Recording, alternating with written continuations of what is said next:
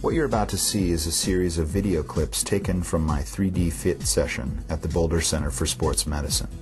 Conducting the fit were Sean Madsen, biomechanist, and Dr. Andy Pruitt, director of the Boulder Center for Sports Medicine. In this initial clip, we see my riding position from the side. The shoulders and elbows are in good position. However, you can see the excessive upper body movement, including the bobbing of the head and the rocking of the hips. This is at 275 watts. In this second clip, the red and green lines represent a side view using the infrared cameras of my right and left legs, respectively. The black and red arcs are the tracking movement of my knees. Ideally, the arcs would overlap each other, indicating a close symmetry. Here, as you can see, they do not. The third clip is taken from the front view and shows the tracking of my knees, feet, and hips through the pedal stroke.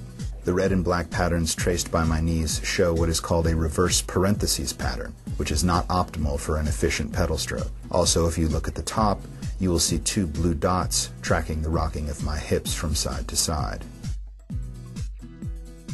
The fourth clip is taken from above and shows even more dramatically the reverse parentheses pattern of my knees.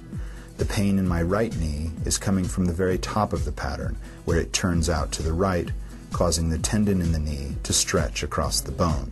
The left knee, as you can see, is even more extreme, and had I not come in for the fit with Dr. Pruitt, this likely would have developed into tendonitis as well. At the bottom of the screen, you can see the amount of movement in my hips from side to side, which is indicative of an inefficient pedal stroke under load.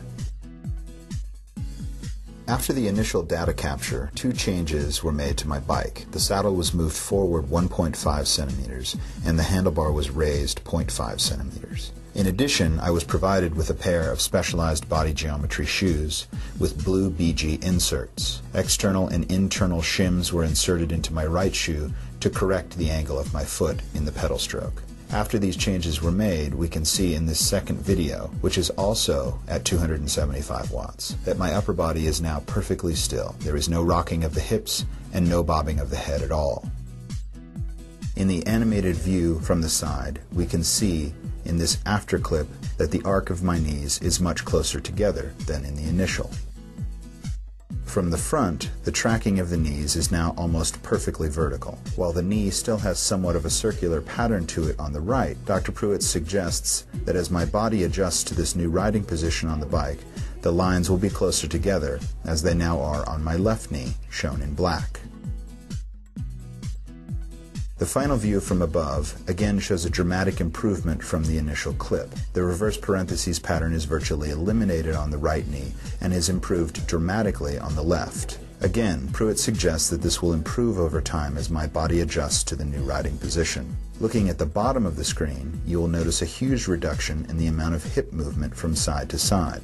The adjustments, while seemingly minor, have resulted in drastic changes.